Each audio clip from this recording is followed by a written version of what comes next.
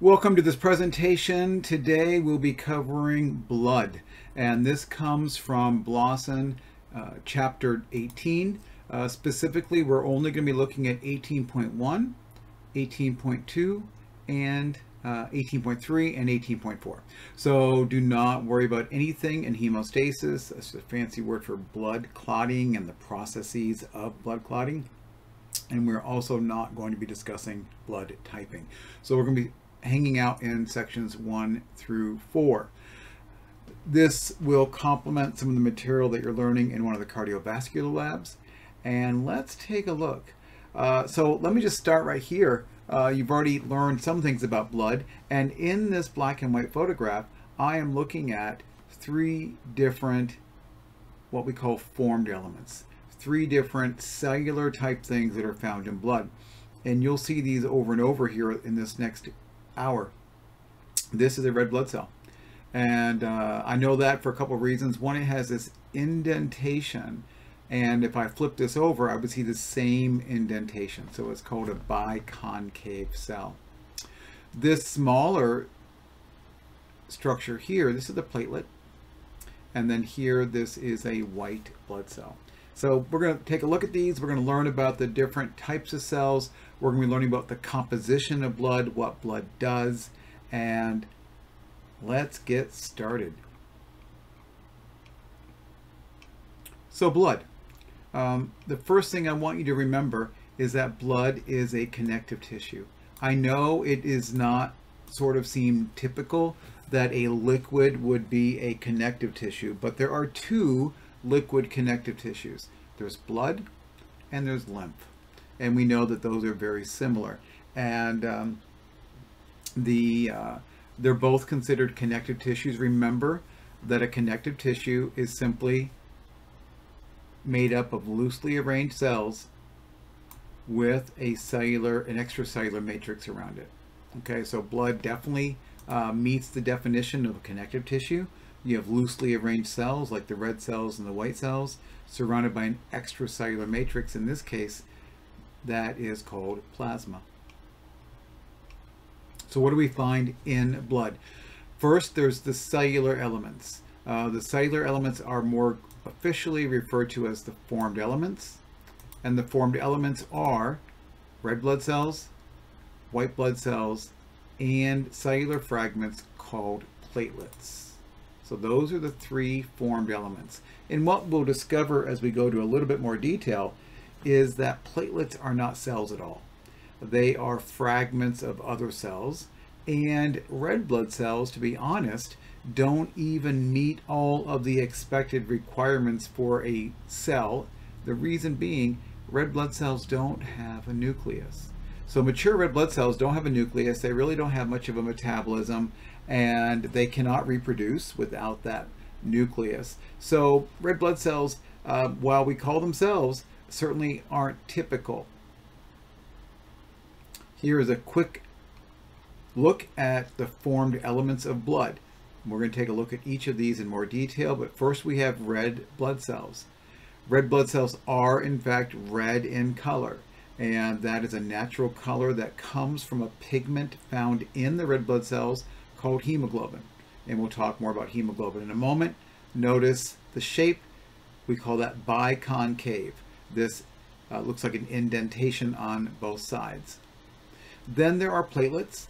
They can be smooth and flat little fragments like this, or once a platelet has been activated and is actively involved in clotting blood, it gets these extensions. So these are unactivated platelets, and then these are activated platelets. And then finally, we have white blood cells. And white blood cells come in 5 basic flavors. And I'm going to introduce these to you in a very introductory way. And then in physiology, you'll have a chance to do quite a bit more with blood. But we have monocytes, lymphocytes.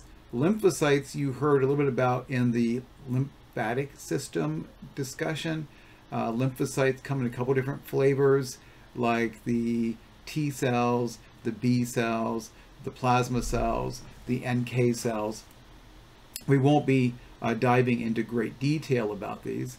Then there's eosinophils, basophils, and neutrophils. And each of the white blood cells has a job.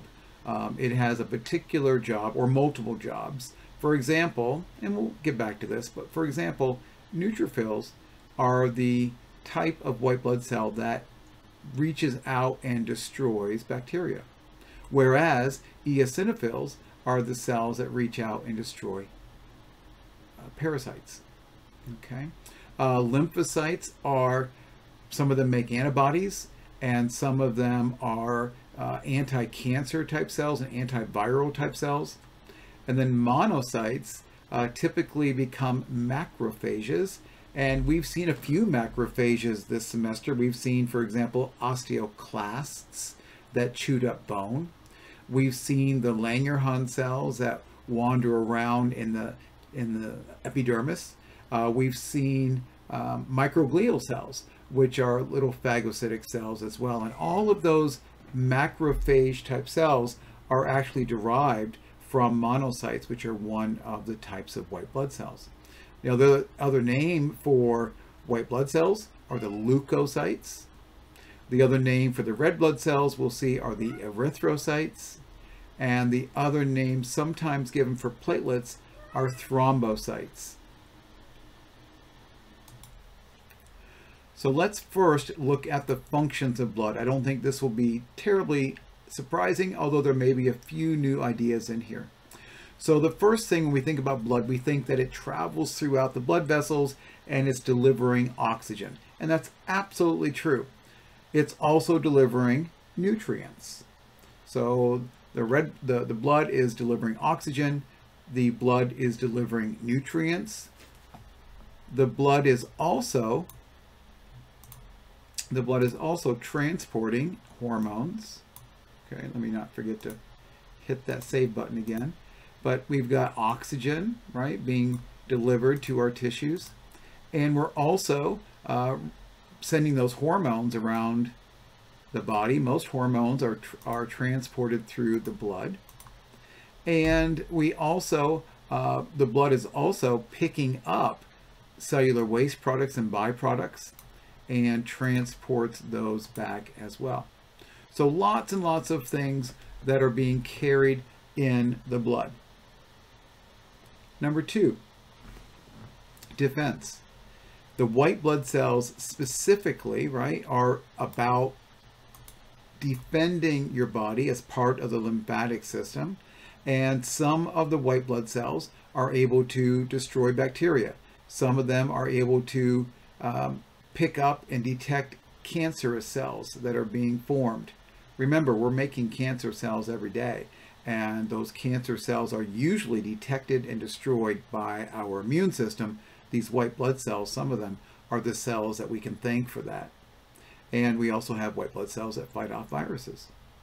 In addition to lymphatic or immune responses, when you damage a blood vessel and it begins to bleed, the platelets are activated and they begin to cause a blood clot. And so that's another defense, right, or protective mechanism. We defend against disease and we defend against blood loss. Blood is incredibly important in helping to maintain your body temperature. We talked about this way back in the early chapters about just homeostasis, the idea that your blood vessels in your skin would vasoconstrict to maintain heat in your body and would vasodilate to release that heat. So blood is very important in helping to maintain the body temperature. And there are many other substances found in your blood that are important in maintaining the pH of your blood and the pH of your body tissues. Very important. If your pH of your blood, the acidity of your blood, changes by more or less than half a point, you're dead. So there's a lot of regulation to maintaining your blood pH. Okay, so those are the main functions of blood. What is blood made up of? So in addition to, we've already said this, but in addition to the formed elements, there's also the liquid portion. Again, that's the plasma. So we have the formed elements, the white cells, the red cells, and the platelets, and there is the plasma. Let me tell you how you can sort of see this more visually. One can perform a hematocrit. Now, hematocrit has two meanings. Hematocrit is the name for actual test, but when you do the test hematocrit, you're actually measuring a hematocrit value. The hematocrit value is measuring the percentage of red blood cells in a blood sample. Okay, and we're going to see this in a moment, how this is seen. So you take a sample of blood, usually just a couple of mils of blood or even less, and you spin them in a centrifuge. And what that's going to do is it's going to cause the heavier substances in the blood to head down to the bottom of the sample, and the lighter elements are going to hang out on the top. So when you do a hematocrit, in this video we'll describe this to you, you get the red blood cells on the bottom. Okay, so they're going to go to the bottom. They're just the heaviest of the blood cells. And then you're also going to see a very thin layer. This is made up of the white blood cells and thrombocytes, the platelets, and that layer is called the buffy coat. And then everything above the buffy coat is going to be sort of a watery substance, and that watery, sort of pale, straw-colored fluid, it's like a very pale yellow. That fluid on the top is the plasma. Okay, so the plasma is the pale fluid on the top of the tube. So when you do this, I'll show you the visual here. So you start off with just a vial of blood. You spin that blood for 5 to 10 minutes in a centrifuge. And as you can see, the red blood cells go to the bottom. This interface here, it's not very big at all. Sort of the interface between the layers is called the buffy coat. And that is where the white blood cells and the platelets are going to pellet out. And then everything above it in that light yellow fluid is the plasma. Now in the plasma, it's mostly water. There's some proteins in there, there's some nutrients, there's hormones. Everything that's dissolved in your blood is going to hang out up here in the plasma.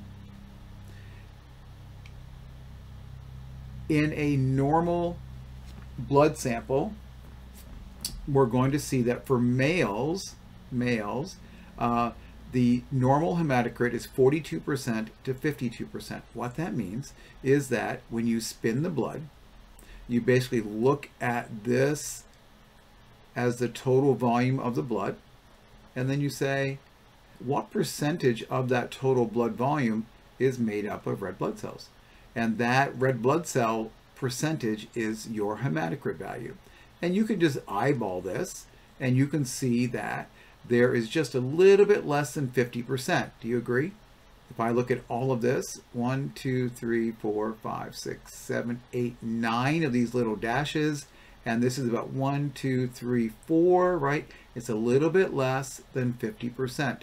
So yes, this would be a normal hematocrit for a male, right? Because a normal hematocrit for male is between 42 and 52%. Now women are going to have a lower hematocrit, only 37 to 47.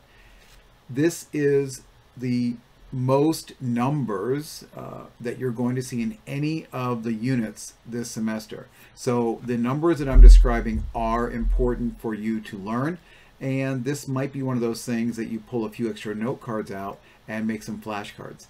But for the normal female hematocrit, 37 to 47%. If a person does a, they take the blood and they perform the hematocrit test, and they see that the red blood cell numbers are very, very low, we would say that that person is anemic. Okay, they have a depressed hematocrit. If a woman had a hematocrit less than 37%, we would call her anemic. If a guy had a hematocrit less than 42%, we would say that he has anemia. Now, what if we do the hematocrit and the red blood cells are actually more? And you can clearly see that the red blood cells are making up well over 50, more like 60 something percent of the total volume here. And in that case, we would say that the person has polycythemia. Polycythemia. Emia, remember from the vocab, emia means a condition of the blood. So we have a condition of the blood where there's an abundance, poly, many, cytos. And so when there's more than the expected number of red blood cells, we call it polycythemia. This is not as common. Anemia is quite common, and we'll talk more about this. So this is your hematocrit. Do know the percentages from normal male and normal female.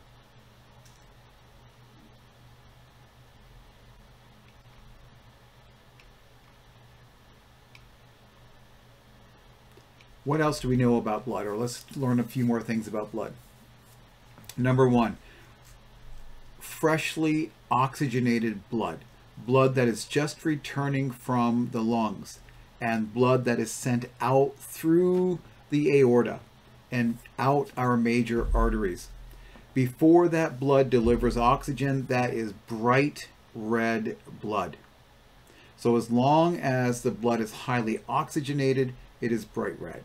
However, once the blood has released its oxygen in the tissues, it becomes a duskier red, or what I usually call a bricky or sort of a burnt red looking color. This is the color of blood you see if you've ever donated blood. You know that the blood that is provided into the bag is not a bright red. It's a much darker, almost burgundy color. And this is true also when you go to give blood for just a lab test. The blood they put into the tube is not a bright red blood. Now, when blood delivers oxygen to the tissues, it doesn't rob all of the oxygen out of the blood. But if there's less oxygen, we get that dark red blood. Now, what do we call that, though, in all of our diagrams? We're going to call that deoxygenated blood, and we're going to color it as blue. Now, why in the world did anyone come up with the idea of showing our venous blood, right, our deoxygenated blood, as blue? Because clearly it isn't blue, right? We do not have blue blood. But if you look on a pale person like myself, and you look at your wrist, and you look at your vessels, they appear blue, don't they? So sort of out of just appreciation of that coloring, that bluish coloring, venous blood has been shown to be blue. I don't think I mentioned this in the artery and vein conversation, but veins are more superficial. So what is at the surface of your body are veins. And I did discuss in the blood vessel chapter that veins are under very low pressure. So when you give blood, we go to a more superficial vessel. It's the deoxygenated blood, and it's much easier to get to. It's under less pressure. It's not going to squirt all over the place. If you were to need blood from an artery, you would have to go deeper. So our arteries are deeper in our body. They're more protected, because if you cut an artery, you are cutting, as you know, a high pressure vessel, and that sucker is going to bleed. It's going to squirt blood. So long conversation here, but I wanted to make sure that I clarified that. Blood is rather viscous. Okay, so we know blood is red. Blood is rather viscous. It's about 4 times or so thicker than water. Okay, so we know it's thicker than water. And here it's saying 5 times, but 4 to 5 times thicker than water. And its thickness comes from all of the proteins and the combination of all of the formed elements that are found in the blood. Next, the temperature of blood is slightly more warm than your body temperature. Your body temperature is 37 degrees Celsius. Your blood temperature is about 38 degrees Celsius. So it's about 1 degree Celsius more, okay, or nearly 2 degrees Fahrenheit warmer. And what this does is it actually creates a warm place for an infection. One way to think about it. Not only does blood transfer and send heat around your body, right? But also, if you should get bacteria into your blood, blood is rich in nutrients and glucose, and blood is warm. So that's what bacteria like, right? So when a person gets bacteria entered into their bloodstream, it's just a ripe place for the bacteria to grow and for the patient to become septic. That is, to have a blood infection. Here's what I found. Blood pH is 7.4. This is also an important number. It actually ranges between 7.35 and 7.45. Incredibly important that your body maintains this very tight regulation over the pH of blood. So if our blood is pH 7.4, that means that our blood is slightly basic or slightly alkaline. Remember, the pH scale goes from 0 to 14. 7, recall, was neutral. Pure water is defined as having a pH of 7. So blood has a pH of 7.4. It's slightly alkaline or slightly basic. And then finally, blood constitutes about 8% of your body weight. Okay, about 8% of your body weight, and a male typically would have between 5 and 6 liters of blood. Ladies, you're going to have between 4 and 5 liters of blood.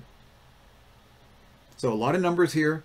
These numbers are important, so make sure that you're keeping track of these numbers. So those are the characteristics of blood. So we know that there are formed elements in the blood and there is plasma. We're going to look at the formed elements in the next sections. In this section, we're going to take a look at what is plasma and what is found in plasma. Number one, plasma is 92% water, right? Water, water, water, mostly water. But it also, in that watery aqueous environment, there's also proteins, okay? And everything else is floating around in the blood is in very low concentrations, but we basically have water and proteins. Let's take a look at what those proteins are. About 7% of your plasma is made up of proteins. And those proteins come in basically 3 major groups. The first protein is albumin. Albumin. Now, you may have heard of albumin before in another totally different conversation, but albumin is basically the main protein also found in egg whites. Okay, but in you and me, albumin is the most abundant, so AA, albumin abundant, and it is made by the liver. Okay, so this is the protein that's made by the liver, and it has a number of very important jobs. But the one that I want you to know is that albumin is the most significant contributor to osmotic pressure. Now, that's just a fancy way of saying albumin is responsible for holding water inside blood vessels, and albumin can also be responsible for drawing water out of blood vessels. So maintaining your fluid levels in your body and maintaining your blood levels is largely the job of albumin. This also tells us that if the liver is failing, right? So because albumin is made in the liver, a person who has liver disease or a person who has some sort of cirrhosis or disease of the liver, and the liver is no longer making albumin, that lower albumin will actually cause the buildup of fluid in the body. Okay, so one of the signs of a patient with liver damage or liver failure is a very large belly, because the albumin is not made sufficiently and water leaks out of the blood vessels and into the interstitial spaces of the abdomen more commonly. So albumin, the most abundant, it makes up for about 54% or so of the proteins. The second most abundant group of proteins are a group called globulins. Globulins. Now, globulins come in all sorts of flavors. We won't worry about this, but the number one thing you may know globulins by another name, and that is globulins are your antibodies, right? So antibodies are proteins produced by some of the lymphocytes, some of the white blood cells, and these antibodies, also called the immunoglobulins, are floating around and they are protecting you against invaders. So antibodies are what your body produces so that when a bacterium or a virus or some other sort of foreign antigen enters your body is able to defend against it. This is the idea behind vaccines, right? When we get the COVID vaccine, the idea was the body would now produce antibodies against COVID so that if a person gets COVID, it would be able to fight off that COVID much more efficiently than a person who had not had the vaccine. And then the least abundant protein is one called fibrinogen. Fibrinogen, like albumin, it's also made in the liver. It is an essential protein in the blood clotting process. We're not going to be going into the nitty-gritty of the blood clotting process, but I want you to know fibrinogen is made, and without it, again, clotting is a problem. So a person, again, with liver damage would have a problem with blood clotting. Now, I'm saying these things, and I'm hoping that you're thinking, oh, that's a connection, right? There's a connection between the liver, and we always consider the liver part of the digestive system. So the liver, right, not only does digestion, but the liver is also very important in maintaining these blood proteins, both the albumin and the fibrinogen. This video will help describe this to you. What else is in plasma? Pretty much everything else. So if you think about something that's being carried through your blood, that could be electrolytes. Meaning basically when you drink Gatorade, right, what are you drinking? After you sweat and work out, you drink some Gatorade, you restore the electrolytes. Electrolytes is just a general term meaning sodium, potassium, calcium, and other types of ions. That's what it means for the electrolytes. Also, you've got gases like oxygen and CO2 and traveling in your plasma. You've got vitamins, glucose, lipids, amino acids, metabolic wastes. All of those together only make up for about 1% of all of the plasma volume. So here's a nice table. Don't go crazy about memorizing everything in here, but what did I say? Plasma. Let's look at, first of all, blood. All blood. Blood, depending if you're male or female, the formed elements are somewhere between 37 and 54%. Let's just think about half, right? About half. And plasma, therefore, is the rest of it. Okay, so I always think plasma is roughly 50% of your blood volume. The plasma, 92% water, 7% proteins, 1% all the other stuff.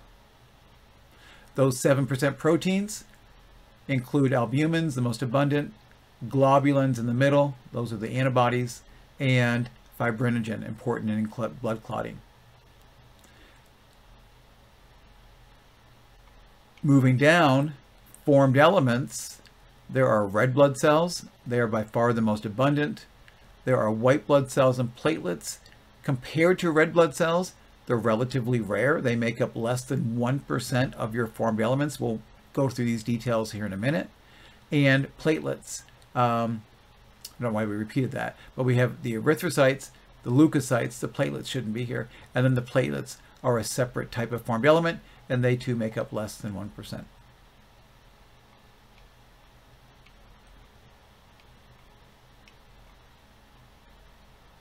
So that is the end of 18.1. Don't forget, you can do all of these lovely questions at the end and do some of these matching identification questions into vocab as well. Taking a look at 18.2, we're looking now at the formation of the formed elements. There's a little bit of overlap here also included in the lymphatic presentation. You'll learn just a little bit about the formation of formed elements. Now, what we're focusing on here is what is the difference between a few facts about the lifespan of the formed elements. And we're only going to do this very superficially. Some cells, like some of your white blood cells, man, they can go around for years, right? Some of those cells that make antibodies can hang out for years. This is why you only need the tetanus vaccine every 7 to 10 years, because we know that those cells that make those antibodies against tetanus hang around for a long time, whereas other vaccines you need to have more often. And we know that sometimes you need to have a booster as well. So white blood cells, not all of them, but some of them can hang out for years. Red blood cells, we're going to see, or I should say most white blood cells are just a few hours to weeks. We're going to look at more of the specific lifespans here in a minute of red cells and platelets, so be watching for those numbers as we get there. When you go to the blood bank and you donate blood, you're typically going to be giving about a pint, about 475 milliliters, half a liter, right, roughly. And you can replace that rather quickly. You can replace the plasma in about 24 hours. Remember, plasma is mostly water and plasma is cells, and those cells can be replaced rather, take it back, the proteins. The proteins can also be replaced rather quickly, but it takes 4 to 6 weeks to replace all of the blood cells. And this is why you can only donate blood typically every 6 weeks or so if you are a frequent donor. The process of making blood is hemopoiesis. You'll also see it called hematopoiesis. And this word, hemo is blood, poiesis is the production of. And you know that hematopoiesis occurs in the bone marrow. So this is sort of a repeat going back to the skeletal system. Again, think connections. But we have hematopoiesis occurring in you and me. It's only occurring in the red bone marrow. Our red bone marrow as adults is limited to the flat bones and the proximal head of the humerus and the femur. In children, there's more of this going on. Okay, but in you and me, we have blood production happening in our flat bones of our cranium, in our pelvis, vertebra, sternum, and again, those proximal epiphyses of both the femur and the humerus.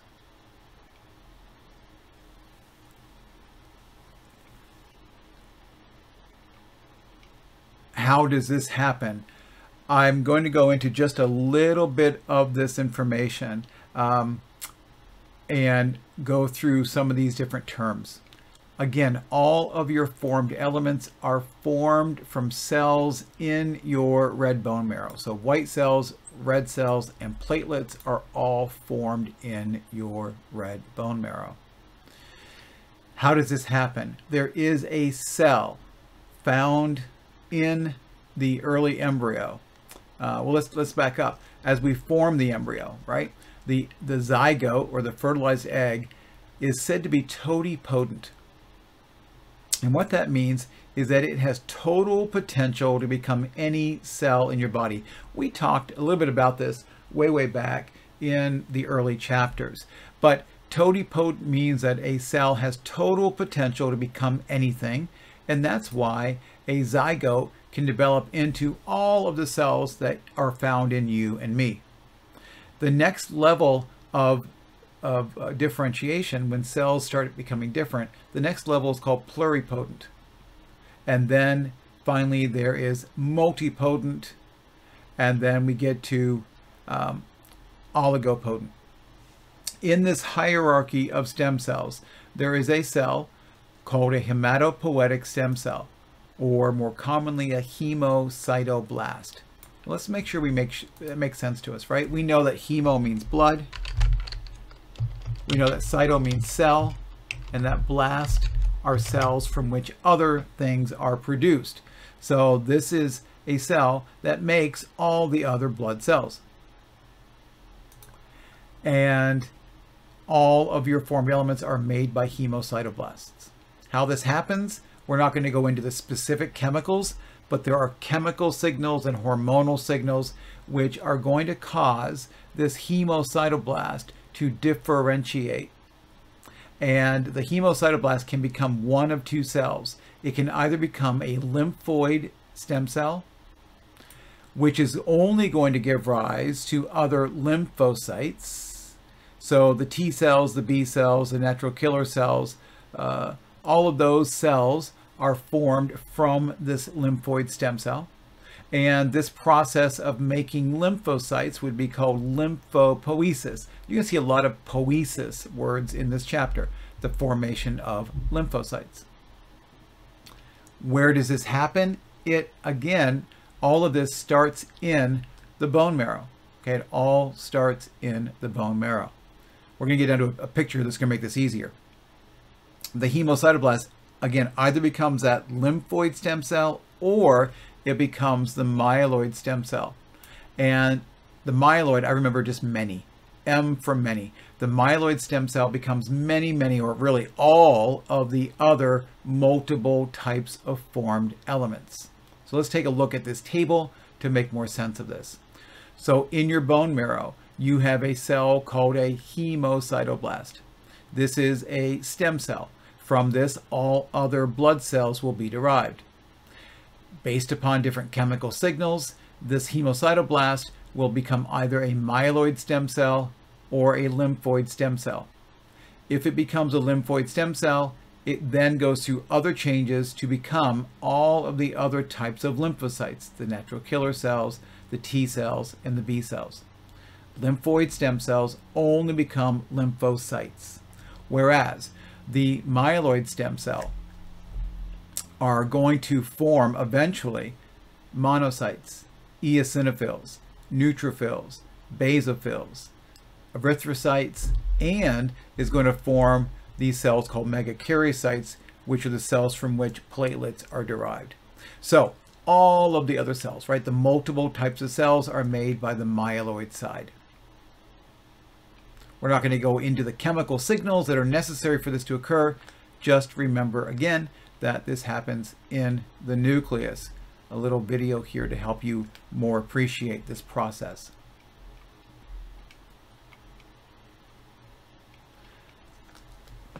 There is one hormone that I want to definitely discuss with you, and we'll hear about this hormone again when we get to the urinary system. And this hormone is erythropoietin, okay, or erythropoietin. You'll hear it pronounced both ways. It's abbreviated EPO. Now, this is a hormone produced by the kidneys in response to low oxygen levels. So, we haven't talked about I know we haven't talked about the kidneys yet, but you know that the kidneys filter your blood. Not only are they filtering your blood and getting rid of waste products that end up in our urine, but your kidneys are also monitoring the oxygen levels of your blood. Interesting, right? So the kidneys have this very important job of monitoring your oxygen levels. And when those oxygen levels are deemed to be too low, the kidney spits out this hormone called erythropoietin. Now the name of this hormone tells us exactly what it does. IN tells us that it's a protein that poiesis, right, produces erythrocytes. So this hormone goes from the kidney, travels to the bone marrow, and tells your body to make more red blood cells. Very important. Now, this EPO is used clinically if a person has anemia, right? Low. Remember what anemia is? Anemia is low red blood cells. And we want to increase red blood cells because red blood cells are the cells that carry oxygen. So if a person's anemic, one way to improve that anemia is to give them EPO or to have their own body make more EPO. Another time where you hear about EPO is in performance enhancing drugs. Some athletes are desperate enough to do what's called blood doping. And what blood doping is that it's a process where they take synthetic EPO and they inject it into their body, causing their body to make more red blood cells. Well, if you have more red blood cells, you have a higher hematocrit. If you have a higher hematocrit, that means you also have the ability of carrying more oxygen through your tissues. So it gives you an advantage, right? So to take EPO as a performance enhancing drug gives you an athletic advantage, especially in sports like cycling or long distance running, where having more oxygen available to your muscles and your tissues is of great advantage. While I'm talking about this synthetic EPO, the other thing that one can do to get more red blood cells is to go to high altitudes. Because at high altitudes, there is less atmospheric pressure, which means when you fly to Denver, for example, the Mile High City, there's less atmospheric pressure pushing the oxygen into your lungs. As a consequence of that, you will have less oxygen being carried in your blood. The kidneys will sense that lower oxygenation and will kick up the production of EPO to form more red blood cells to correct this low level of oxygen. It takes about 5 days for this process to occur. Now that is why you may know that when professional football teams, for example, are playing the Denver Broncos, they typically travel to Denver much earlier in the week than they would if they were going to another city. And the reason is they want to give their body time to adjust to that higher altitude to increase naturally their levels of EPO so that when they get to game time about 5 days later, right, their oxygen levels have returned to normal. Now, going to a high altitude place can also be used by athletes as a legal opportunity to increase one's hematocrit. So if you're going to run a long distance race in Muskegon, you could, if you really have the resources, fly to Denver, live in Denver for a week, and then during that week your hematocrit is naturally going to rise, and then fly back to Muskegon, and you have legally done some blood doping, and you will have an advantage in that race against those who do not have the higher hematocrit. So it's a pretty interesting phenomenon, this hormone EPO. You're going to hear a lot about it now and in the urinary system as well. Another hormone is thrombopoietin. You can guess what it does, right? It's a hormone that increases the production of thrombocytes of the platelets. And I told you that the fibrinogen was made in the liver, as is this. So this is a hormone produced by the liver and the kidneys a little bit, and it triggers more megakaryocytes. Megakaryocytes are the cells that we're going to see more detailed later on, are the ones that produce the platelets. And then there are a series of cytokines. We're not going to get into the details here. Cytokines, what are they? Kinetic, or kine means movement. Cyto. So cytokines are chemicals that cause cells to move, to do things. And we're not going to go through any of the specific examples, but my point is that erythropoietin, thrombopoietin, cytokines, and there's all sorts of types, so what we're not going to go into, the interleukins and the colony stimulating factors. These are all factors that are important in the development of the blood cells. Here's a little story about the blood doping. I think it's interesting. And there are definitely side effects of blood doping, so that's important to be mindful of as well. If a person has some sort of blood cancer, a leukemia, one of the ways to treat that leukemia is to give them a bone marrow transplant. Why do we do that? We just mentioned that hemopoiesis is happening in the pelvic bone. And so when a person's getting a bone marrow transplant, what we're doing is we're going to go into a donor. We're going to go in and take these hemocytoblasts, these stem cells, from the donor and replace them into the bone marrow of the patient with the leukemia. Now, before you do this, though, you basically irradiate and destroy the cancer patient's bone marrow.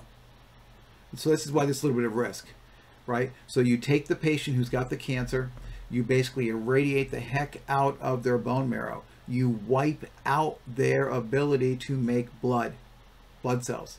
And then you transplant bone marrow from a healthy person, and you hope that it takes, right? That it grafts, that it now is being, the transplant is now going to be forming the blood for that patient. And so this is a treatment that's done for leukemias. This can also be done for patients who have other blood disorders like thalassemia or sickle cell anemia. Interestingly, after a person has had their bone marrow transplant, they've had a successful bone marrow transplant, those red cells, white cells, and platelets, if there was to be any sort of DNA analysis done of the blood, it would be discovered that it's not the same person. So remember, your white blood cells are going to have the DNA of the transplanted person. So every once in a while there's an interesting whodunit sort of case, and it always throws it off when there is a bone marrow transplant involved. So just to describe this process, typically the pelvis in the iliac crest has a very rich supply of these hemopoietic cells. It's rather easy to get to. It's large, but it is a quite painful procedure. But every year, people will give blood samples to a company that looks to see who is a possible donor. So you may donate just blood. They can look at your blood cells and look at lots of features about your blood and put you into a national registry. Then if a patient with leukemia needs a bone marrow transplant, it's pretty picky about the compatibility. And if you turn out to be a match, right, you will be notified, and you then have the opportunity, if you want, to become a bone marrow donor. And the insurance for the person receiving the bone marrow, their insurance typically is the coverage that will pay for you to donate your bone marrow free of charge. So it's a great thing to do, but it is a little bit painful in the process. So you can read about all of this here and answer a few questions. And that brings us to the end of just the production of the formed elements. Don't forget to address these questions and the vocabulary at the end. So let's head to 18.3 and take a closer look at erythrocytes. Erythrocytes, again, are red blood cells, or RBC. They're by far the most common formed element, making up about 99% of all of your formed elements. And in just a single small drop of blood, there are millions and millions of red blood cells, and just a couple thousand, 5 to 10,000 or so, of the white blood cells. So again, millions versus thousands. So red blood cells are by far the most common type of formed element. Now let's look at, again, here's some numbers. You got to know these numbers. Males have around 5.4 million red blood cells per microliter. What is a microliter? A microliter, recall, is 1/1,000,000th of a liter.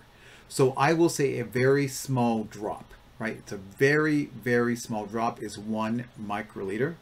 Males about 5.4, females only 4.8 again, having fewer red blood cells contributes to the lower hematocrit for women.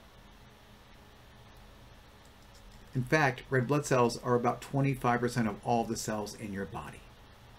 And they're being made constantly. We'll look at that here in a second as well. I mentioned in the blood vessel chapter discussion that red blood cells are 7 to 8 micrometers in diameter, and many books will say 7.5. Even more specifically, 7.5 micrometers in diameter.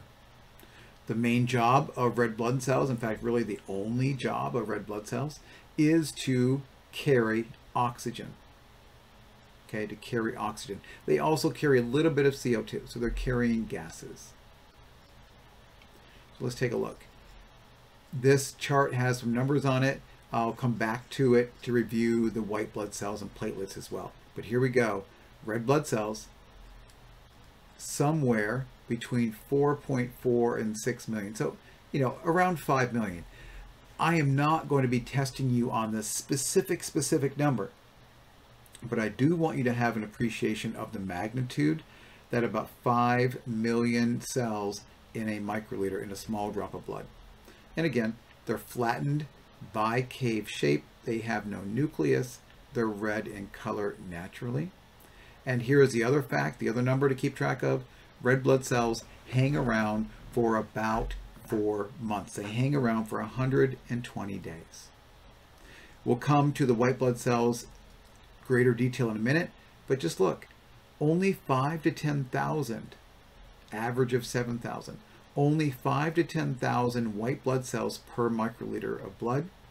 And then we get down here to platelets in the low hundreds of thousands. Okay, so about 150 to 500,000 platelets per microliter of blood. So this is a great table to refer back to. Those are the numbers that are on this table that are important. So what else do we need to know about red blood cells? Again, they are formed and they mature in the red bone marrow. They initially have a nucleus, but they extrude or get rid of, they toss out their nucleus and most of their other organelles. So red blood cells are really, they're not complete cells. They are truly a shell of a cell, and in that cell there are lots and lots of proteins called hemoglobin, which are the actual protein that carries the oxygen. We'll take a look at hemoglobin here in a minute. Because red blood cells have lost all of their organelles, they really don't have much of a metabolism. What that really means is that red blood cells are perfect for transporting oxygen because they're not using up the oxygen, right? If red blood cells had a metabolism, they would be sucking up some of that oxygen just to do their business. So red blood cells are not using up the oxygen. It would sort of like be if we had tankers, right? We had big trucks and those trucks were transporting gas. It wouldn't make sense, would it, that the truck transporting the gas is actually siphoning off the gas up in the tank, right, for use. The transport truck has its own gas tank, doesn't it? So we wouldn't want to be siphoning off the transported gas to run the truck. Same idea. We wouldn't want to be siphoning off the oxygen to run the metabolism of the erythrocytes. Again, erythrocytes are biconcave in shape. You've seen those in a couple of different images. Kind of plump. That increases the surface area so that oxygen can cross into these cells, and the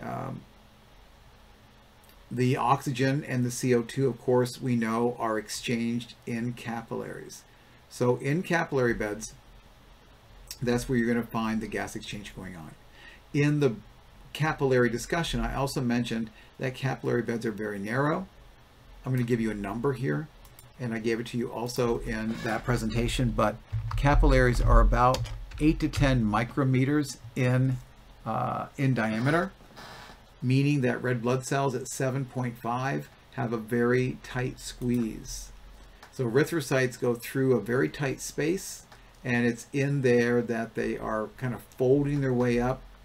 Remember way back in Lab A, you were introduced to the topic of hypotonicity and hypertonicity, and you may not remember any of the details there, but what you may remember is that red blood cells can easily change their shape based upon the environment in which they're found.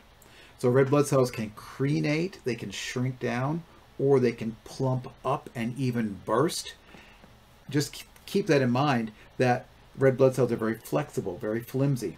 So they can kind of jive their way through these narrow capillaries, fold themselves if they need to, and along the way pick up the oxygen.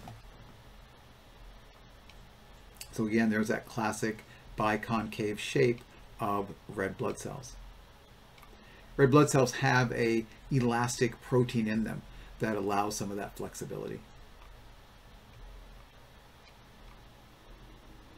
So the protein that is in red blood cells is hemoglobin. So hemoglobin, IN, tells us that it's a protein. It's globular in shape, meaning that it's basically a ball or a sphere, and it's found in blood, right? So hemoglobin. It is the protein that is going to carry the oxygen, and it also has iron associated with it.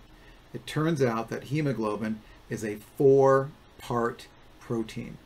There are 4 globins, and these globins are called alpha 1 and 2, beta 1 and 2. We won't worry about which one's which, but there's alpha and beta, and in the center of each of these globins there is a molecule called heme.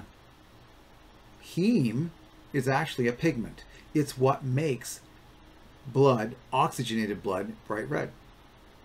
And each of these heme groups has an iron ion associated with it, Fe2+. So Fe is the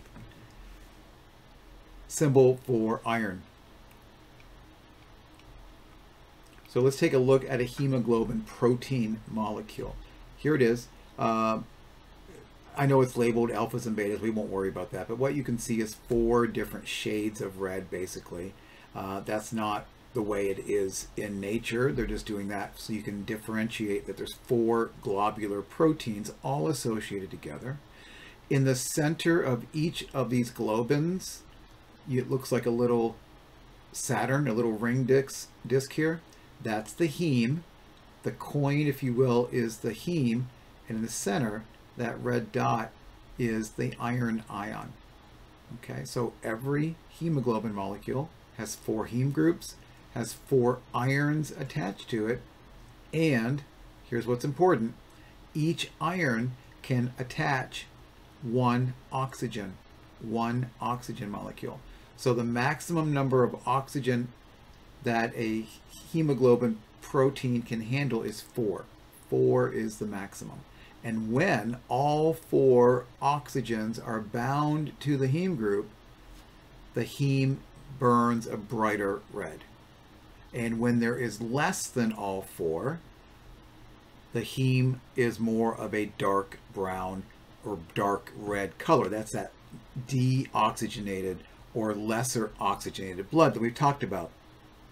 Here's another number. Every single red blood cell has within it about 300 million hemoglobin molecules. Oh my goodness. Now, if each hemoglobin can handle 4 oxygens, that means that every erythrocyte can carry more than 1 billion oxygen molecules, right? And then remember that there are 4 to 6 million red blood cells in every small drop of blood. So wow, this is just amazing, right? The numbers are just astronomical. Astronomical. But I need you to appreciate these numbers and put them into context with what's going on here. When hemoglobin goes to the lungs and picks up oxygen, all 4 iron ions will now have oxygen attached. When that happens, again, the blood is bright red, and we call that oxyhemoglobin. oxyhemoglobin. Just don't make this hard. It's just hemoglobin that's full of oxygen. When any of the oxygens are released, again, the hemoglobin is a darker red, and we call that deoxyhemoglobin, right? We have deoxygenated blood associated with the hemoglobin. Now, there's also a fair amount of CO2, carbon dioxide, that is bound to the red blood cells, and that is called carbaminohemoglobin, right? So we see basically just looks like carbon in the front, right? Carbon dioxide in the front. So red blood cells can have a major effect on your overall oxygenation, right? If you're low in red blood cells, as we described, that's going to give you a low hematocrit. If you have a low hematocrit, we're going to call that you're anemic. Now, there's another thing that somebody can do for anemia. Anemia is also highly connected to iron levels. So if you are low in iron, you're probably going to be low in your hematocrit. Because if you don't have adequate iron in your body, you cannot make adequate hemoglobin, right? The body can't make a protein if it doesn't have the building products. So if you are low in iron, your body can't make enough red blood cells. You are therefore going to be anemic. You're going to feel weak, right? You're going to feel weak. And what do you do for anemia, right? You eat spinach. You take an iron supplement. That can also help to overcome anemia. Like I said earlier too, if you produce too many red blood cells, you have polycythemia. And what polycythemia does, why it's risky, is that if you have too many red blood cells, it actually causes your blood to become more viscous. And if your blood becomes thicker, more viscous, it can't transport the blood through the body as well. So like the three bears, right? Mama bear, Papa bear, and baby bear. You want just the right amount of red blood cells. You want enough to carry the oxygen, but too much is not good either.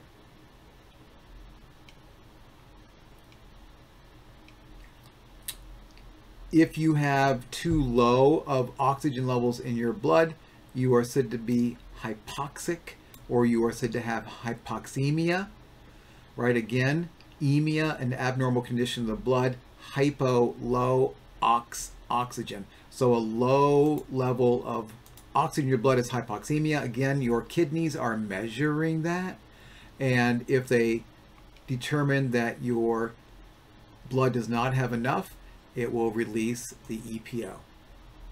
Okay, and that will go to your kidneys, leave the kidneys, go to your bone marrow, and tell you to create more red blood cells.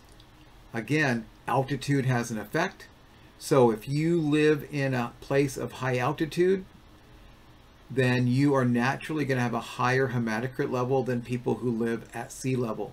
So if you were to go to a Denver hospital and look at the range of normal hematocrits, you would see that the average normal is higher in Denver than it is here in West Michigan. So those ranges are just that.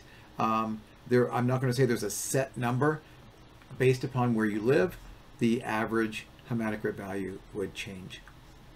And again, another application of this is that if you are going to be climbing, let's say Mount Everest or K2, right? You're going to go to the Himalayas and you're going to go up to a high altitude mountain. Why is it that mountain climbers go pretty slowly? They go up the mountain pretty slowly because it's a lot of work, right? It's a lot of work to be going up a mountain. But also, if they were to go up the mountain too quickly, as the atmospheric pressure changes, their body would not get enough oxygen. So what you see is that mountain climbers climb a little ways, they make a camp, they wait a couple days, and then they wait for that hematocrit to start building up again. And then they go a little further, and then they, wait, and then they go a little further. Because if they don't, then they will get altitude sickness, which is basically where they climb too quickly and they become very hypoxic, right? So you got to go take days to go up the mountain. Even though you could physically climb faster, you've got to take your time so that you don't have that problem. And then, of course, if you go to real high altitudes, many mountain climbers will bring oxygen with them to overcome that low atmospheric pressure. Now, red blood cells. More than 2 million of these cells are produced every second. 1 second, 2 seconds, 3 seconds, 4 seconds, right? You are making 2 million red blood cells every second. So you must have adequate building blocks for your red blood cells. The number one building block is iron. You've got to have iron to make the hemoglobin to work. So iron, iron, iron, gotta have it, gotta have it, gotta have it. That's the number one thing you must have. You must also have adequate copper levels and zinc and B vitamins, most specifically vitamin B12. Okay, so what do cells need to make red blood cells besides just all the cellular stuff? They must have iron, copper, zinc, and B vitamins, specifically B12. Again, erythrocytes live for about 120 days. When they're worn out, they're removed by macrophages that hang out primarily in the liver and the spleen. I want you to make a connection here with the capillaries. Recall that in the liver and the spleen, there are sinusoid capillaries. Capillaries with big gaping holes in them. And when you get to that blood vessel talk and you hear about the sinusoid capillaries, remember this, that in order to get those red blood cells in and out of circulation, right, the liver and spleen must have sinusoid capillaries. Now, I'll go down here to a diagram in a minute, but heme, well, let me back up. When red blood cells are recycled, right, well, they only live for 120 days, but when they go through that process of being broken down, much of it is recycled. The iron will be recycled. So the iron that's in hemoglobin will be stored in the liver or the spleen and will become a source of iron. Okay, so the iron is basically recycled and reused. The globin part of hemoglobin, the protein part, that's broken down all the way down into basically amino acids, and those amino acids can then be used to make other proteins. The non-iron portion of the heme, the little dime section of the heme group, that is broken down, and interestingly, that heme group, as it breaks down into a number of other substances that are green and yellow and dark in color. When you, let me give you 3 examples of where you see this color. In your urine. The main reason that your urine is yellow is because there are substances, they are breakdown products of heme that make the urine yellow. Why are your feces brown? Because these breakdown products actually in the gut are converted to a substance which is dark in color. And after you bruise yourself, why does that bruise go through a greenish and yellow and purplish, right? We've all seen bruises change colors. Well, what's going on is that when you bruised your body, blood cells, right, were let out. There was some damage to your blood vessels in that area. And that leaked out blood is being degraded, and you're going to see the greens and the yellows and the dark colors associated with all of these colors, right, in a bruise as it heals. So again, that's all mentioned here. And let's just take a look at the life cycle, if you will, of a red blood cell. So let's think about it. Let's go through this whole story.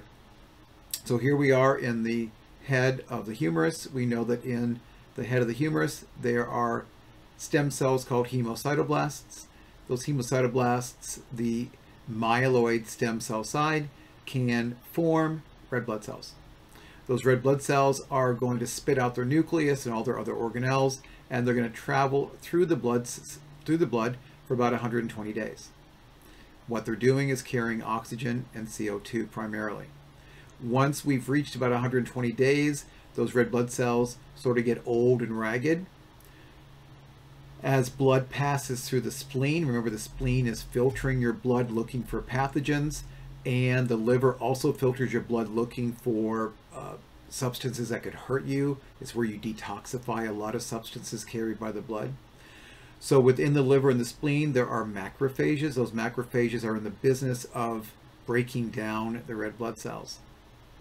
The red blood cells are broken down into their components. Again, the cellular components are broken down into the protein components, or are broken down into amino acids, which are then used for other proteins. But the iron group is recycled. It's carried to the liver and the spleen and then reused. And the heme group is going through a series of breakdown steps. I'm not going to get into the names of all those, but it goes into all of these steps. That one of those substances is called bilirubin, and bilirubin goes to the liver and is further broken down. Now, many newborns, when they're born, their liver has not yet woken up. That's how I'm going to say it.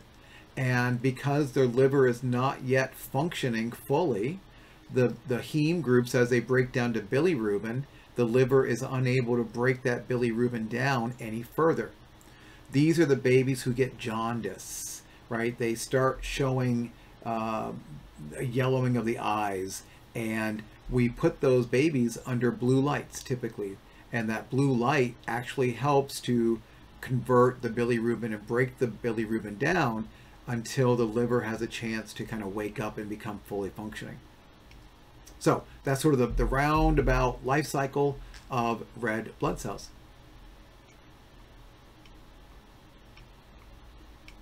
Another disease that is associated with red blood cells is sickle cell anemia. I'll let you read through this. We did talk a little bit about sickle cell anemia way back. Not much, but it is a mutation in hemoglobin. And as a result, let me go down to this picture. As a result, the red blood cells become sickle in shape.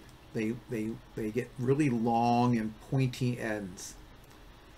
Well, remember what we said? Red blood cells are 7.5 microns in diameter.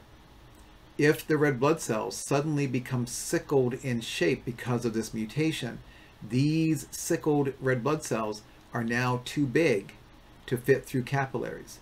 And these jagged ends cause the red blood cells to cause blockages in the capillaries. Well, if you block capillaries and you block blood vessels, you're now robbing tissues and organs of oxygen. So in these sickling moments, these patients they sustain tissue damage and organ damage. And you can imagine that if they have enough of these sickling events over time, their liver, their kidneys, their brain, their heart, all their major organs can sustain significant tissue damage. And so if that's not controlled, people with sickle cell anemia are going to have a shortened lifespan from some sort of tissue damage. The hemoglobin, what's going on? Remember, I told you there's about 300 million hemoglobin molecules inside each and every red blood cell.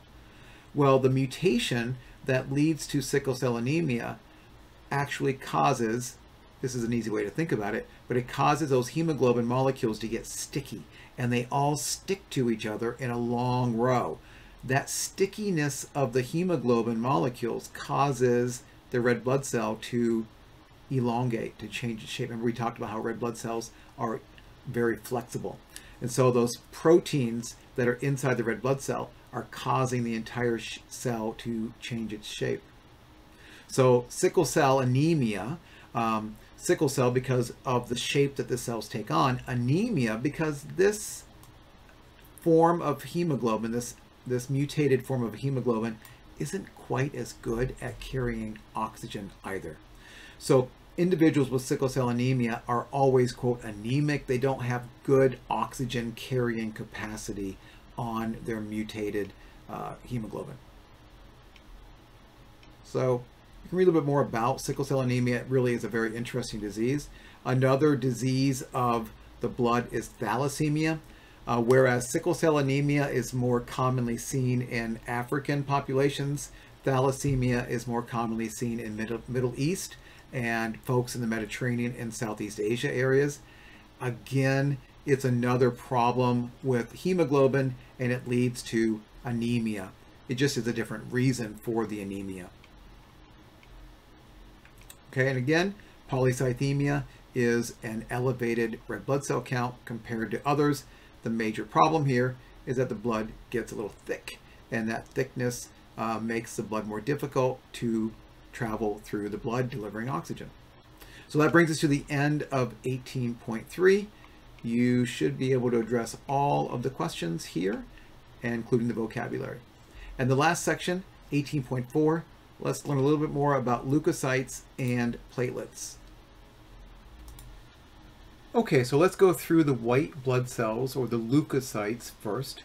And again, these are the cells that are all about defense. They are fighting off disease. They are an integral part of your lymphatic system. And some of the leukocytes, again, protect against invading microorganisms like bacteria or fungi, or also against viruses. Some of these cells also are cleaning up debris. Your macrophages are going around and cleaning up all the garbage. And then you have other white blood cells that are designed to fight off cancerous cells. We'll also talk about platelets at the end of this unit, and you know that they're involved with blood clotting. So a couple of things. Again, I keep saying it over and over and over. White blood cells and red blood cells both are formed in the bone marrow from those hemopoietic stem cells, the hemocytoblasts. And back to that chart we saw a long time ago, there are only 5,000 to 10,000 white blood cells per microliter, or per little tiny drop of blood, right? Much, or far fewer than the millions of red blood cells. Also, white blood cells are larger than erythrocytes, okay? So they are larger. So if you're looking at a red blood cell, something larger is going to be a white blood cell, something smaller is going to be a platelet. And also important, they are the only formed element that are, quote, complete cells, having all of the organelles and a nucleus, okay? Which means that if you are at a crime scene and you are collecting blood samples for DNA analyses, the red blood cells don't have a nucleus.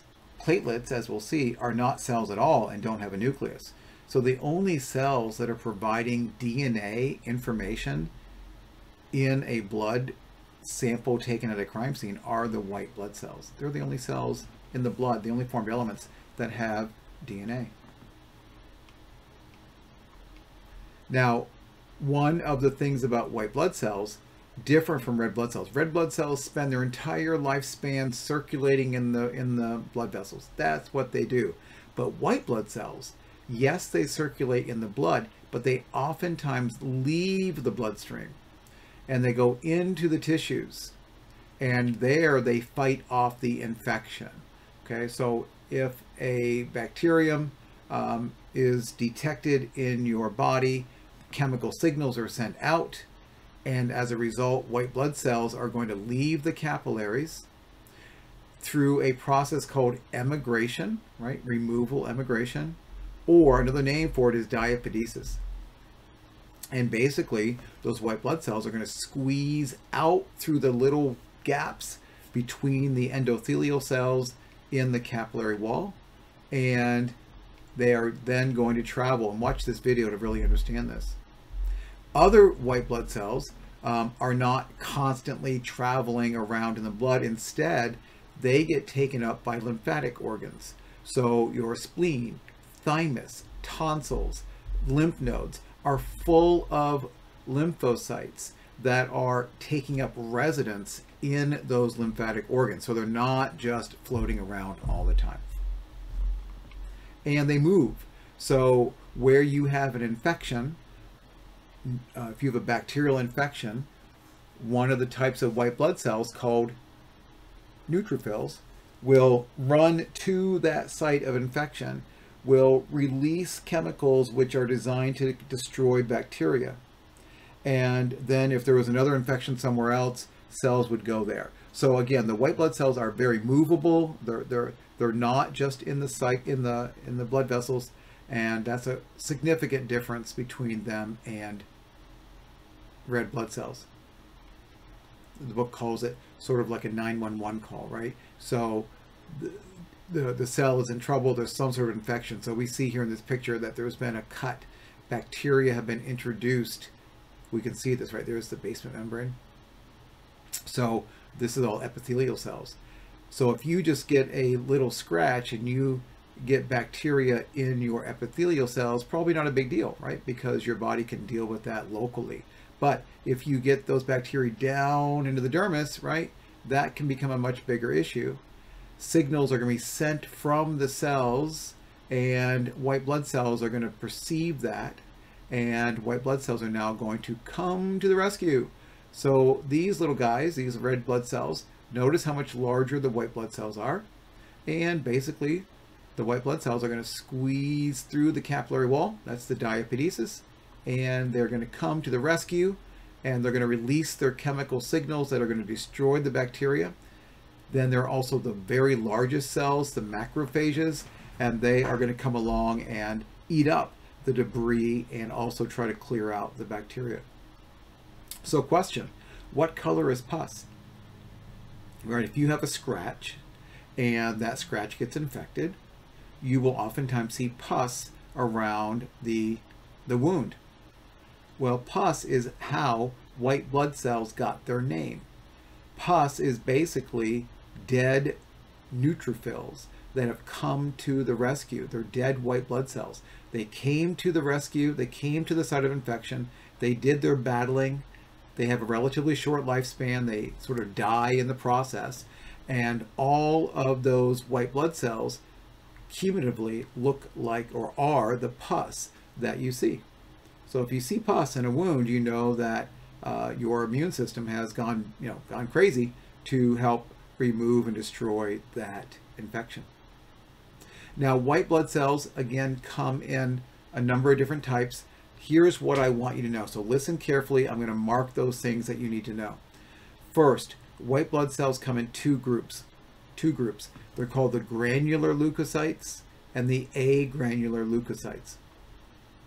Granular leukocytes have what looks like little granules within the cytoplasm. Agranular leukocytes don't, right? Agranular means without granules. What cells are granular leukocytes? Neutrophils, eosinophils, and basophils. I remember that Ben, B-E-N, Ben has granules, right? Ben has bumps, if you will. And then the other two groups, the macrophages and the lymphocytes, do not have these granular appearances. So if you look at cartoon representations of the 5 main types of white blood cells, notice that the eosinophil, the basophil, and the neutrophil, you can see the granular substances within the cytoplasm. Now, what are these granules? We now know that these are little vesicles, and they are designed to fight off something. So the neutrophil, again, is the white blood cell that specifically fights off bacterial infections. So the neutrophil goes up to the bacterium, spews out the contents of its little granules. There's bleach and other antibacterial compounds in there. An eosinophil, those little granules in here, instead, they're designed to kill off parasites. So worms and parasites. So if you have an intestinal parasite, more eosinophils would come to the rescue, release their products, which are designed specifically to break down parasites. Okay. Over here, the monocytes and the lymphocytes are lacking those obvious granular categories. So that's just the way that these cells are organized, the granular versus the agranular cells.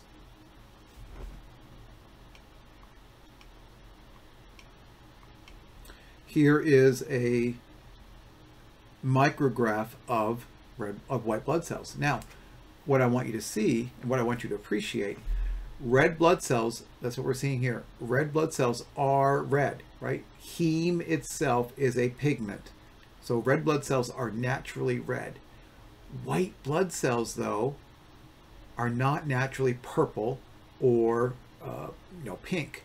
This pink and purple coloring that you're seeing is from dyes that have been added to the sample. So you take a blood smear, you take some blood, right? You poke your finger, take some blood, and then before you look at it under the microscope, you add some dyes to the blood.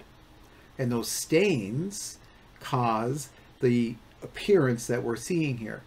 Well, it turns out one of those stains is called eosin.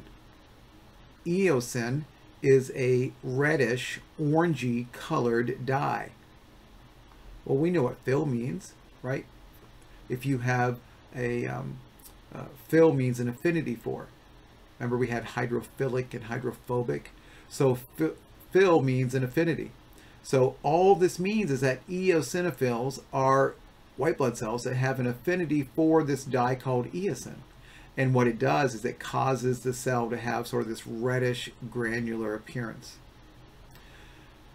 The other dye that is added is a basic dye. And that basic dye causes some cells, the basophil, to become very bluish black. So remember, the basophils become bluish black because of a basic dye. They have an affinity for it. So isn't it interesting that the different white blood cells got their name, at least some of them did, based upon their affinity for the two dyes that were commonly used to stain blood. So basophils stain dark, eosinophils stain more of an orangey red, neutrophils, as the name suggests, don't have a strong affinity. So the granular components stay sort of neutral in their color. Monocytes and lymphocytes don't have these granules, so we don't see those. The telltale sign of a lymphocyte, look how big that nucleus is. Okay, so a lymphocyte has a very, very, very large nucleus. It takes up the vast majority of the cytoplasm. That's the telltale identifying feature of lymphocytes. Notice too how much bigger all of these white blood cells are compared to the red blood cells that are also shown in these micrographs. So, what do I want you to know? I've already said it. Let me find it in the words, and what I'm highlighting is what you are responsible for. Okay? Number one, neutrophils, and these are listed in the order of their occurrence. Neutrophils are the most numerous, right? They're the most numerous. They're the most common. Neutrophil numerous. They comprise a large percentage of all of your white blood cells. What do neutrophils do? Neutrophils are hugely important in fighting off bacterial infections. So what I want you to know is that they are responding to, neutrophils respond to the site of infection specifically for bacteria. So if you have a bacterial infection, you better believe, if all is well, that you're going to recruit many of those white bloods, those neutrophils are going to emigrate out of the capillaries. They're undergoing diapedesis. They're going to travel to the site of infection. They're going to release things that are antimicrobial. I'm not having you memorize these things, but they're releasing antimicrobial substances, okay, that help kill off bacteria. My friends, that's what I want you to know. Neutrophils are the most numerous, and they fight off bacteria. Okay, we're going to keep this simple. Eosinophils, okay, they represent a much lower percentage, so they're nowhere near as common. And their claim to fame is that they, two things, they are all about destroying, let me find it, they're all about destroying parasitic worms. So if you were to travel to a place where there are more parasites in the food and you had a parasitic worm, you would expect to see an increase in the number of eosinophils that are going through your body to destroy that. So where do we get these parasitic worms? We can get it from undercooked fish or pork or meat. That's why we cook our meat, so that we can kill those parasitic invaders. The other thing that eosinophils do is they also release a number of molecules that are involved with inflammatory responses. You may have heard even on TV commercials for asthma. Some asthma can be triggered by eosinophils. So when a person, some people are just more sensitive to it, but we know that some asthma is eosinophilic induced.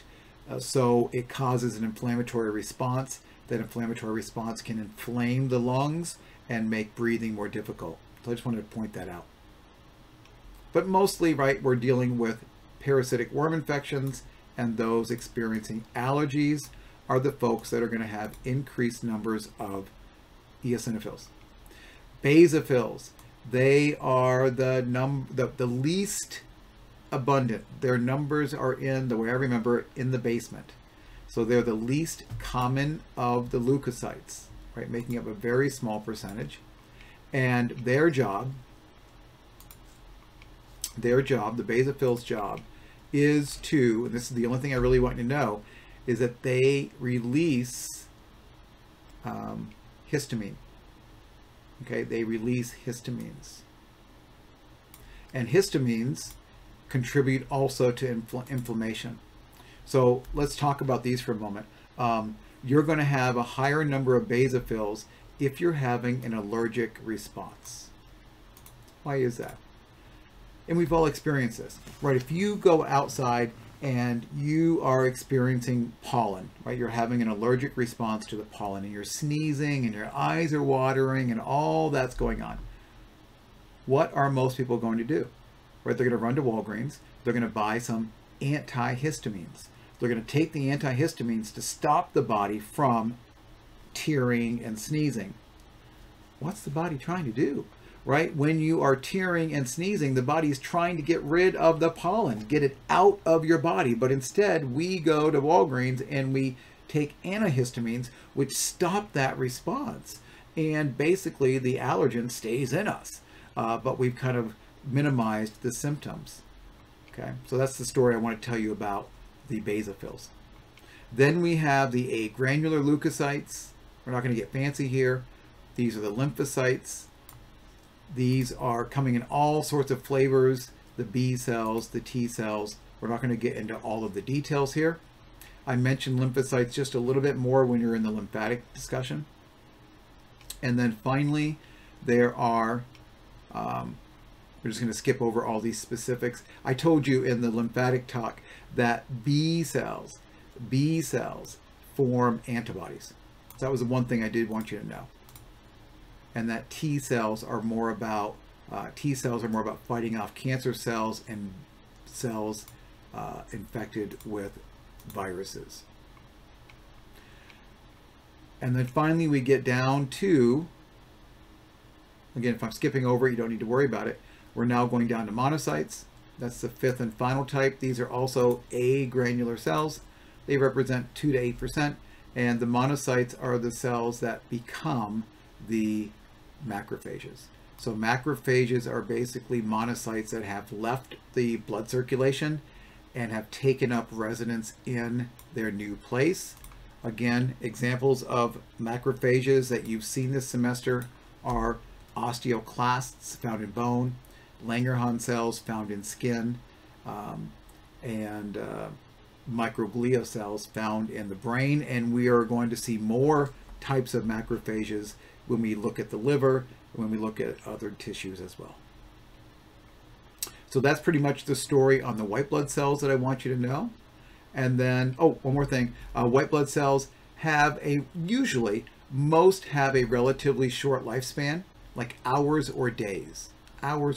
But there are some that stick around for months and years, right? These are cells that we say have memory and are able to make antibodies for a long period of time, but most relatively short. So when white blood cell runs to an infection, it dies in the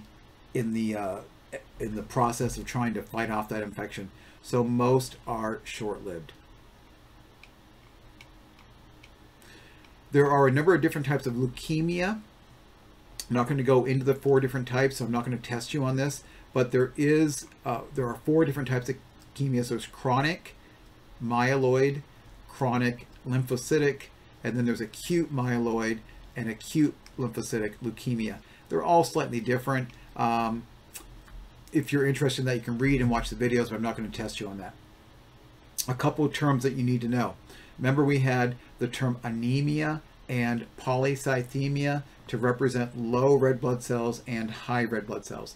If a person has low white blood cells, we're going to say that they have leukopenia. So remember, 5 to 10,000 is normal. So if you have less than 5,000, you would be considered to be leukopenic. If you have more than the 10,000 normal number, you have leukocytosis. Osis, an abnormal condition, right, or a condition where you have too many white blood cells. Leukemia is a cancer involving leukocytes. There's all kinds of leukemias. So leukemias are basically one of the cancer cells is crazy, right, gone out of control, and the person is making way too many of those immature leukocytes. And the problem with leukemia is that all those cancerous cells don't act properly, and they begin to compromise the person's immune system, and that is what leads to the death. And then there's also lymphomas. You've heard about lymphomas. These are a form of cancer, but these are masses of cells, and these cells accumulate in the lymph nodes and the other lymphatic tissues. So lymphomas are also typically, some of them are treatable, but some of the lymphomas are pretty bad news. And basically what you've got is a collection of cancerous T cells hanging out in your lymphatic tissues. I'm not going to test you on this, but you may have heard of non-Hodgkin's lymphoma or Hodgkin's lymphoma. So again, you can read about those, watch the videos on those, but I won't be testing you on those specifically. Finally, let's get to platelets, and then we're done. Platelets, thrombocytes, the other name for them. They are not cells at all. They're little fragments, and I've said this word, but let's look at this. Platelets are derived from megakaryocytes. So let's just take a look at this word and figure out what it means. Mega, large. Karyo, remember what karyo means? Karyo refers to the nucleus. So this is a cell with a very large nucleus, hence their name. So when you look at megakaryocytes, and we'll see one in a minute, they simply are cells in the bone marrow with a huge nucleus. So the megakaryocytes are in the bone marrow. And what happens is that these little pieces spew off, little cytoplasmic fragments break off. So thousands of these little cytoplasmic fragments break off from hemocytoblasts, and that is what a platelet is. Okay, and every megakaryocyte is able to release 2,000 to 3,000 platelets during its lifespan. Megakaryocytes can replace themselves. They're normal cells. They have a nucleus. So again, what's going on? From the myeloid stem cell that we learned about, there is a particular protein called thrombopoietin, right? It's made in the liver and the kidneys, sort of like erythropoietin, but it causes an increase in thrombocytes. The myeloid stem cell then is changed to become a megakaryocyte. Megakaryocytes are the cells that bleb off. These little pieces that bleb off become the platelets. Platelets are very small. They're only 2 to 4 micrometers, so they're about 1/4 to 1/2 the size of a red blood cell. They are numbered in the low hundreds of thousands, and they're floating around the body, and they hang around for about 10 days. Okay, so 7 to 10 days is the lifespan of platelets. Let's put all this in perspective, right? Red blood cells hang out for 120 days. Platelets only hang out for 10 days. White blood cells hang out, it's variable, right? From hours to days to even weeks and years. So there isn't really a hard and fast lifespan of white blood cells. So here, platelets are normally sort of smooth little fragments. When they become activated, that is when there is a cut to your blood vessels, chemical signals cause the platelets to activate, and then they are a major part of your blood clot. And we're not going to go into the stages or steps of blood clotting. That's a section that you'll learn about next semester, hemostasis.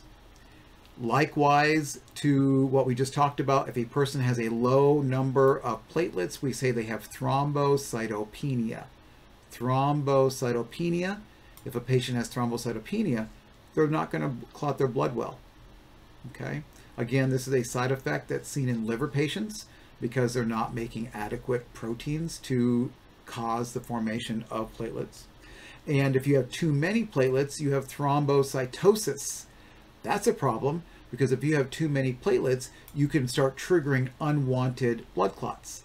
People die from thromboses. They die from blood clots to the lung or to the brain or to any other organ. So too many, like so many things, right? Too many platelets, we got a problem. Too few platelets, we have a problem as well. So we're done here with this chapter. Let me just ask one question while we've got these words on the table. What are, and then we'll be done, what are the side effects of individuals who are on chemotherapy? Chemotherapy. A person has cancer, they're given chemotherapy. The purpose of the chemotherapy is to destroy rapidly growing cells, isn't it? Is to destroy the cancer. But people who take chemotherapy agents also have some significant side effects. What are those side effects? Well, they lose their hair. Why do they lose their hair? Because hair is fast growing. And so the chemo agents destroy the hair roots. Okay, now it's temporary. Hair usually comes back once the chemo is stopped. People on chemotherapy don't taste well because their taste buds are rapidly growing cells. They have nausea and diarrhea. Why? The epithelial cells lining the gut are rapidly growing, quickly replaced cells. So they shed their epithelial linings of their intestines and their stomach, so they have diarrhea and nausea. But related to this conversation, people on chemotherapy also complain of having low energy. They are anemic. Red blood cells, man, we're making 2 million per second. They're fast growing cells, so chemotherapy destroys red blood cells, so the patients are anemic. Patients who are on chemo also are immunocompromised. Why? Their white blood cells are wiped out. And patients on chemo have blood clotting issues. Why? As we're looking here, they have inadequate numbers of thrombocytes. Okay, because the megakaryocytes, again, are relatively rapidly growing, and we interfere with the ability to make platelets. So that explains why people with chemotherapy, right, are having all of those side effects, and you can now better appreciate those side effects. Heading down, again, at the very end, you should be able to answer all of these questions and address the vocabulary terms at the end.